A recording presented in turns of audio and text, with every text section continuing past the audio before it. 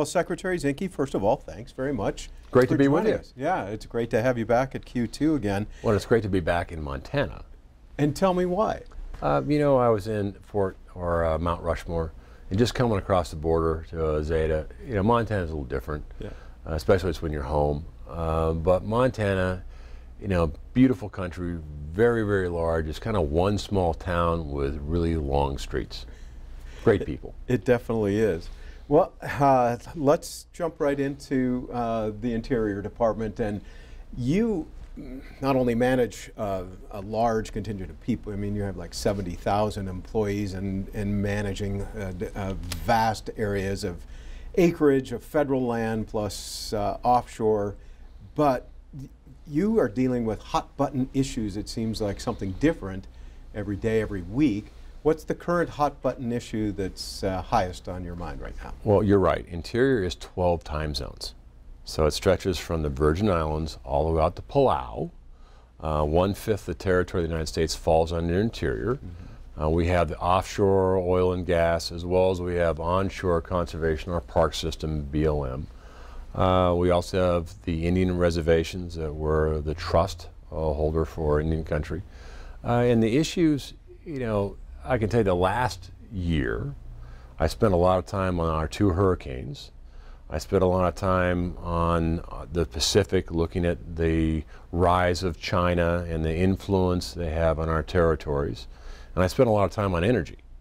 Today, you look at where we are 500 days in, lowest unemployment for blacks ever, lowest unemployment for Hispanics ever, lowest unemployment for women, 21 years. Our GDP is at 4.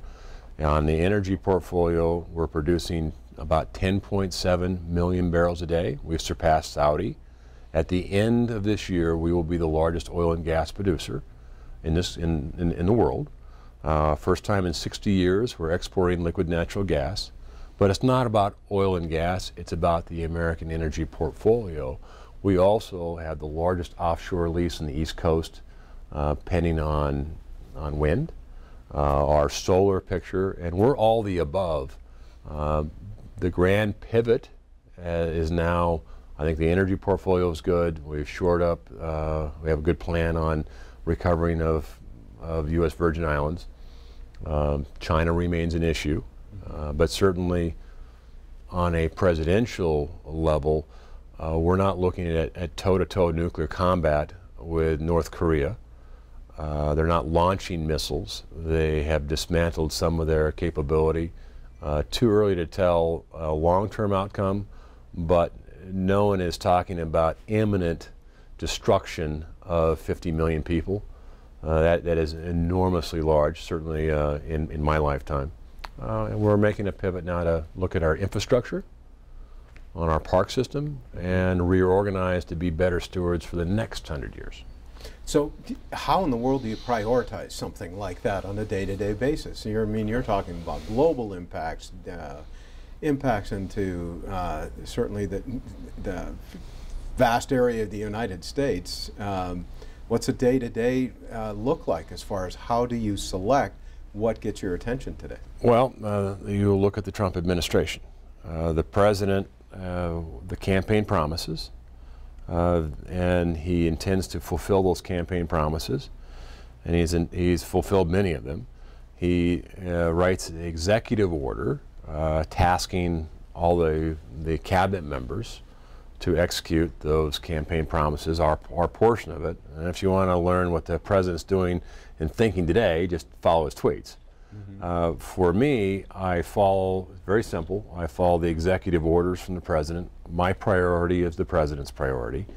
And then I have a passion for public lands. I don't want to sell or transfer public lands, but I do want to manage them.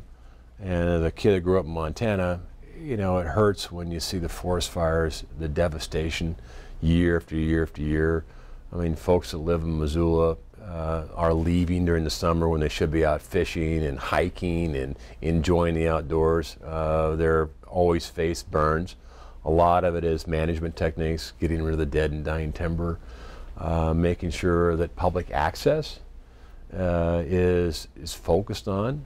making sure that conservation plans are in place, wildlife corridors. I signed a secretarial order on wildlife corridors to identify wildlife corridors and put conservation plans in place to include minimum withdrawals and shaping the next 100 years. You know, you asked my priorities. One is to be a steward of our greatest holdings, which I think is our public lands. And I'm a strong admirer of Teddy Roosevelt. I spent time recently with Simon Roosevelt and TR the Fourth on looking at the next 100 years. You know, how do we protect those key components of our ecosystems? How do we reorganize so the government listens to the local voices, you know, rather than having it DC-centric? And then shoring up our infrastructure of the parks and our wildlife refuges. We've opened up 250,000 acres of our wildlife refuges back to hunting. I think 38 refuges are now available for hunting and fishing. And it really is about re-looking, you know, public access. A lot of America is getting older. We have a lot of injured veterans that are disabled. And so looking at opening up some roads, you have now mountain bikes that are electric, which provide access to people that ordinarily would not have it. You know, and having the dialogue of which trails to open up, you know, for those individuals to make sure that the public lands remain not only public, but also are available for public use and enjoyment of the great outdoors. Let's shift back to energy development. There's been a shift in policy, obviously, from the Obama administration to the Trump administration on getting the permitting process shaved as far as time and such. What have been your priorities to try to manage energy development better for all in the United States? Well, being energy dominant is important. One, environmentally, it's better to produce energy in this country under reasonable regulation than watch it get produced overseas with none. Economically, having low-cost energy allows us to pay better wages and be a juggernaut of manufacturing with our technology. And lastly, morally. I never want your kids, your grandkids to ever see what I've seen. And being in a position where we're not held hostage by foreign nations on our energy is a big thing to me personally as a former commander. The regulatory framework, you know, shouldn't be arbitrary and it shouldn't be adversarial. Our regulations on energy and throughout the sector of our economy, we need to be better partners. We need to look at incorporating best science, best practices, best technology, innovation, in order to make sure that the outcome is better safety, better reliability, and better environmental stewardship. But sometimes the government regulatory framework has been shaped to be punitive, and it doesn't allow, you know, new science, new technology to be incorporated in energy production. And a fascinating look of what's happened in about 500 days is the American energy technology innovation has been unleashed. Again, we will be at the end of this year the largest producer of oil and gas, but we're also catching up on alternate energy. Our technology on solar is getting a lot better. We're leading the world in energy technology, but we need a distribution, you know, system. Gas is, you know, low cost, probably the bridge fuel. Reliability counts. You know, our coal and nuclear, because, you know, a gas plant is only as good as that pipeline coming into it. You cut off that pipeline and that whole facility is going to shut down. An advantage with the reliability of coal is you can stockpile. The same thing with nuclear. And that has to be a part of the mix of having reliable energy. And there's a lot of cases where, you know, cybersecurity or physical harm can be done. And, you know, if you're a city like Pittsburgh or New York, not having power in the winter has consequences. Very much so. Tell me, or talk to me a little bit about coal in the portfolio, if it's in all of the above. coal being a reliable source of energy and certainly has a major impact here in Montana, south central and eastern Montana especially, and into Wyoming.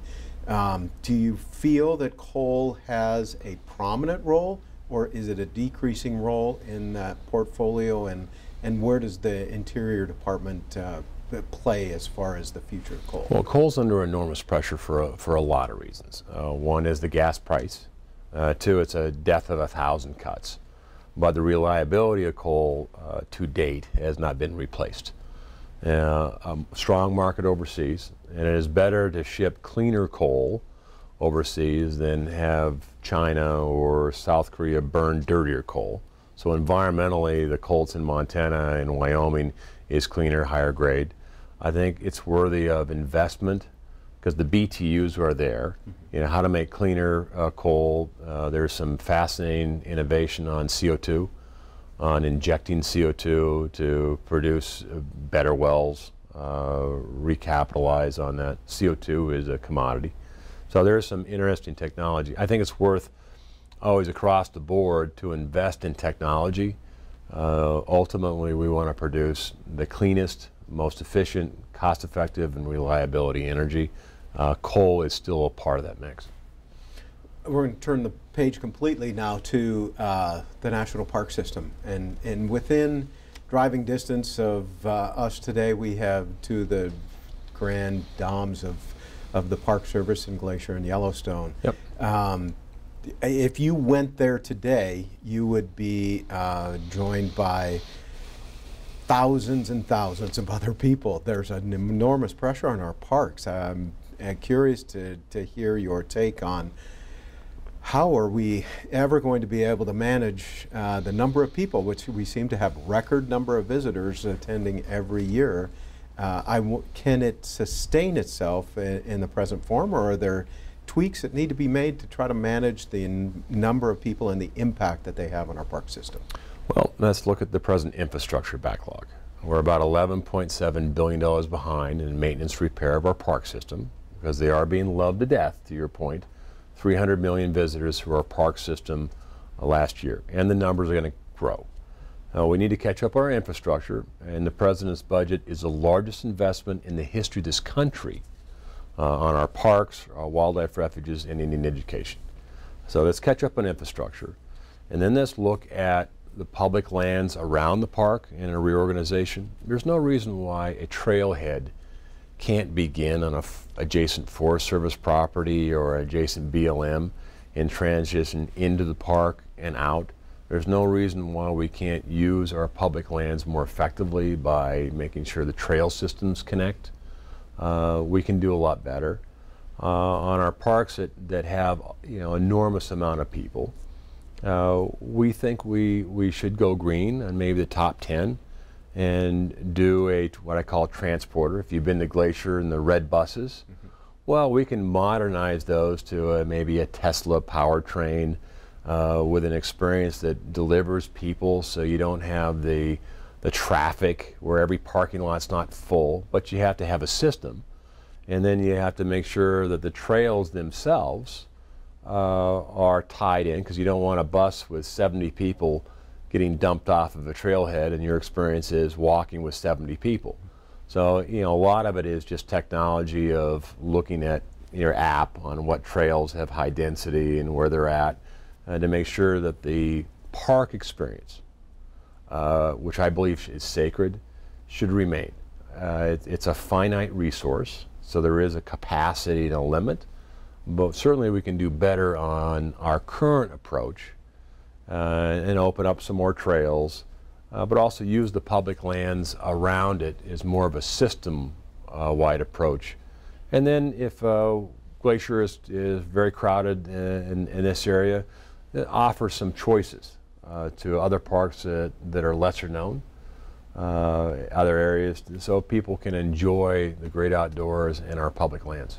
You and I might know that, but can you convince other people who serve in the Congress to support funding of something like that maybe not be as interested or may have not had the experience of being in a national park?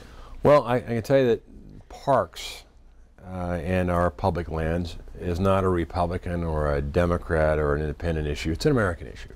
And by and large, everyone loves our parks. There's a bipartisan bill. I can't lobby for it per the rules, but Senator Alexander from Tennessee, it's a bipartisan bill, which we strongly support, which would go a long ways to helping fund the money up front in order to invest. And I think our parks are not an expense. They're an investment. And some of it, too, is giving our superintendents and our field managers more authority to make these decisions without having to go all the way up to D.C. for a decision that they could make and they should make on the front lines. A couple of personal questions. You've been in politics now for about 10 years. You went from the Montana State Senate to a cabinet position under the Trump administration. That's a pretty quick rise to one of the top positions in the country. Give me an overview of the ride. It's been an exciting journey, and I view it from representing the people and service. You know, in this environment, I've been shot at before. I'm very comfortable being shot at. People ask me, what's easier, being a SEAL commander or a cabinet member? And in many ways, a SEAL was actually easier because when people shot at you, you could shoot back. But I enjoy working for the president. He is delightful to work for. Very much CEO by the numbers. He follows the numbers on the economy. He follows the numbers on energy. I'm passionate about public land, so I think it's a good fit in interior. And certainly for Montana, one that cares about the outdoor experience, it's been great. I remain friends with congressmen and senators on both sides of the aisle because I think interior is one of those departments that it should be bipartisan on it. I'm enjoying it. You can ask my wife; she's probably not enjoying it as much, but it's been fun. I try to have fun at the job, but a lot of responsibility. And as we've kind of pointed out in the beginning of the interview, the spectrum of things that Interior deals with every day.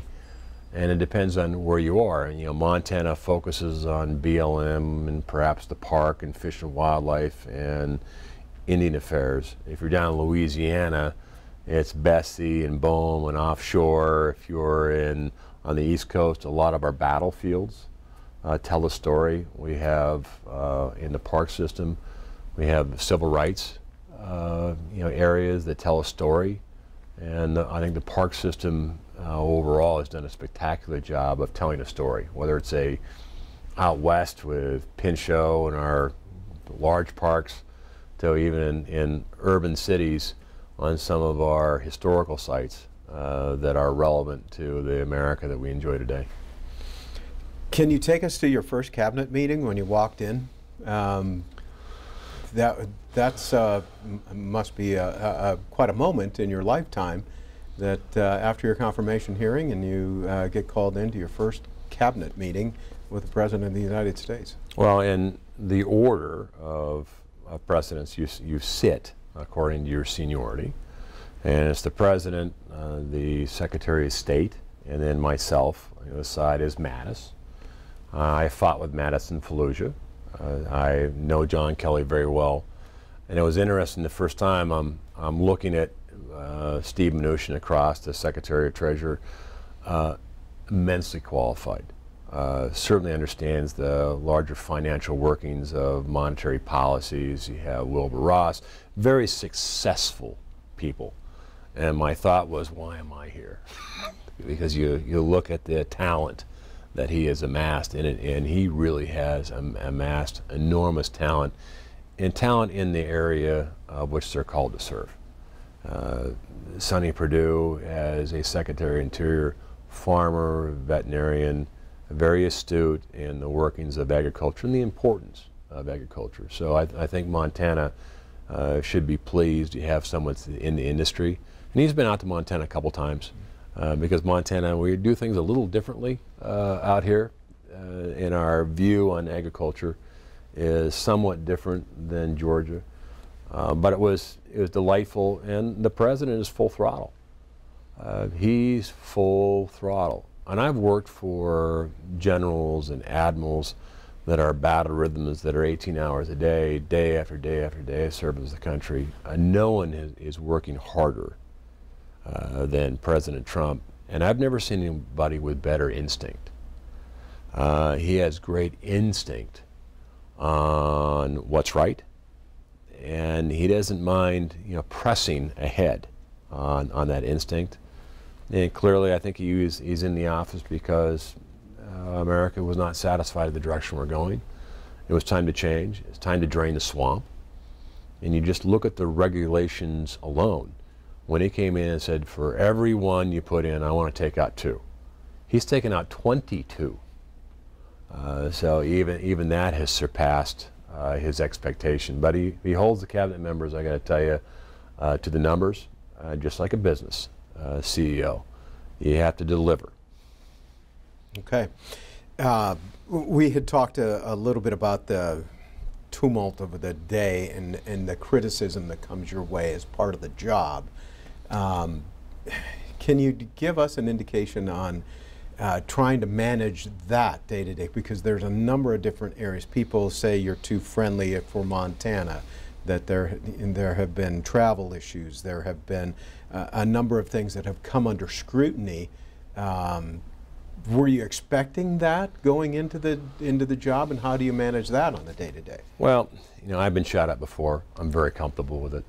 So they make an issue of my travel. So it goes through an IG report.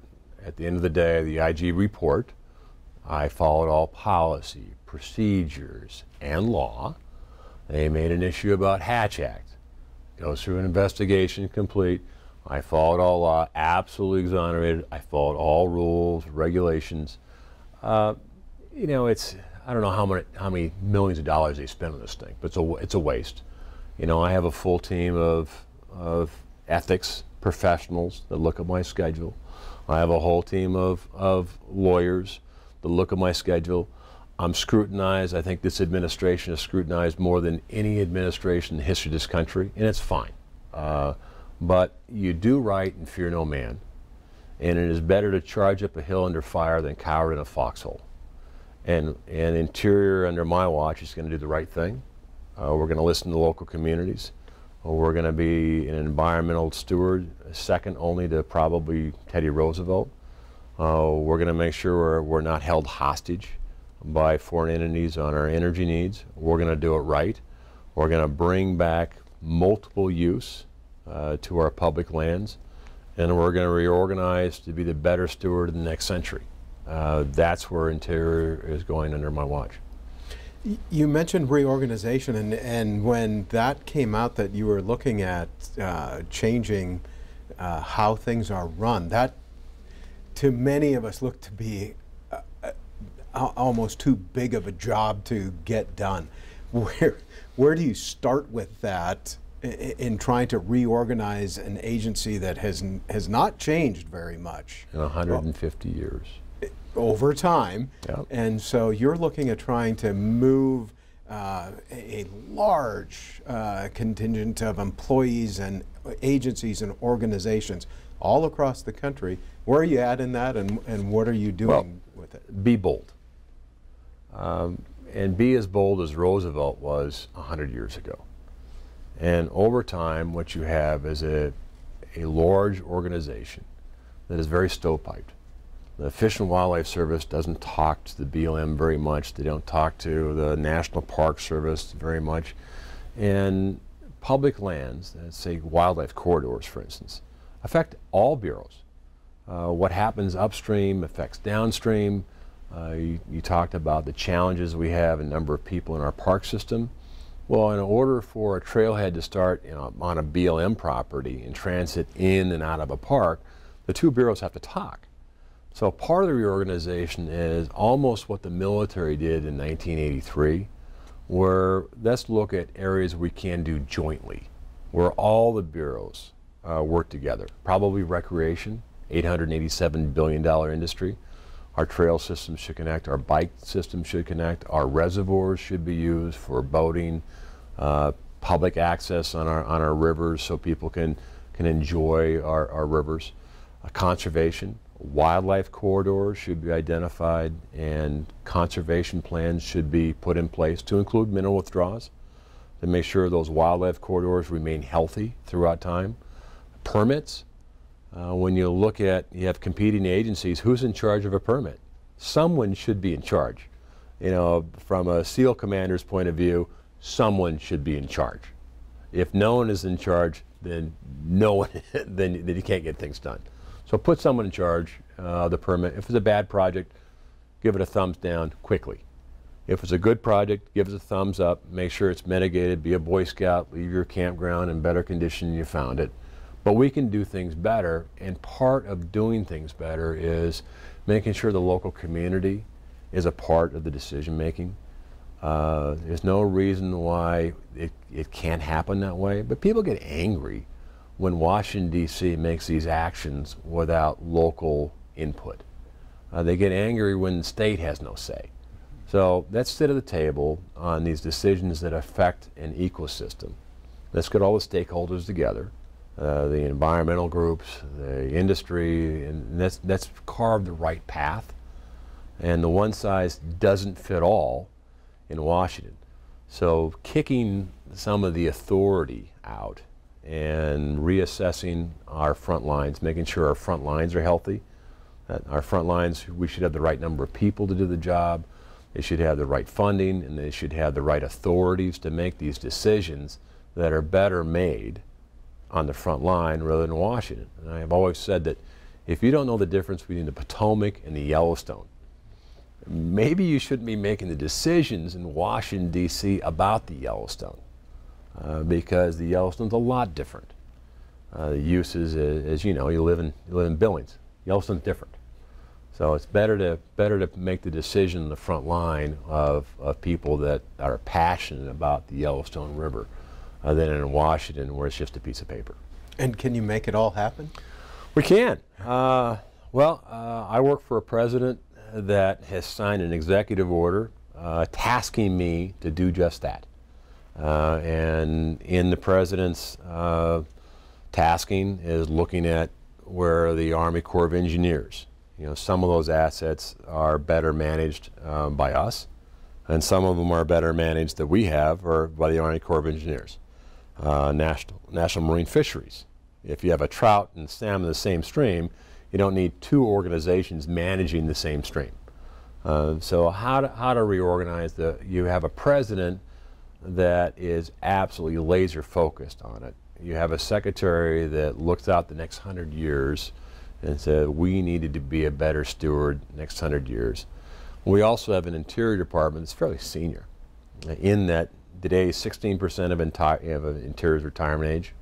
In 5 short years, 40% of Interior, 40% is retirement age. So we don't have to rift anybody. As a person retires, we can recode that billet, send to the front line with the authority to get things done and make sure that our public lands experience, our permitting, our conservation, our recreation are better suited for the next century. Okay, just a couple more on you. Can you do this for another 2 years as Secretary of Interior, or 6? Is that something that you look at, or is this more of a day-to-day focus? I will do it as long as the president is comfortable in my leadership style, and we're getting things done. I enjoy the job as Secretary of Interior, primarily because what drives me is the passion for public lands and the frustration of not getting things done. You'll have to ask my wife how long she can sustain it, but you know, we try to get together as much as we can. A lot of strain on the family. I'm gone doing the things that I like the most. Love to fish, love to hunt, love to hike. I don't get as much opportunity to come back to Montana as I would like, but also I have the opportunity to see a lot of the country I would not have seen. And I kind of go back to my experience of a congressman. You know, as a congressman, you represent the entire state. So I saw more of Montana you know, driving around, and it's a beautiful state. And I know Alzida and Hammond and Troy and Glasgow. I know people in every county as a result of being a congressman. Now, as the interior, the palette's expanded. I've been down to the Everglades. I know really good people at the battlefield of Manassas and Gettysburg and Yosemite, and you look at the majesty of America's portfolio. So that has been rewarding. You will return to Montana? There is no doubt I'm going to come back to Montana. I don't think anytime soon. I have no doubt the president will be reelected as long as I make the numbers and continue to press ahead. But he's a delightful boss to work for. You know, people ask me, how's the president? The president is very engaging. He looks at the numbers just like a CEO would. He follows the economy numbers. He follows those things. He trusts his cabinet do it, but he keeps his cabinet accountable as well. Okay. I'll let you go on any one particular issue that you would want to address for viewers in Montana that you have a focus on right now. Well, for Montana, I focus on restoring trust to make sure the cattlemen and the farmers and our recreation enthusiasts know that I have their back, that we are going to move ahead on creating more public access, making sure we manage our federal properties better, making sure we're good neighbors. You know, when you have a property that's adjacent to a federal holding, you know, you shouldn't be the first to complain about weeds and about, you know, that we're not good neighbors, that our fuel load is too high and the threat of burn is from, you know, the federal property that's on the other side of the fence line. So we need to be better neighbors and work with communities, help communities with their trail systems, and help Montana, which I represent now our nation and territories and Indian nations. Montana is always in my heart. Glad to see Sperry being built, and because we're the Trump administration, we're going to build it under budget and ahead of schedule.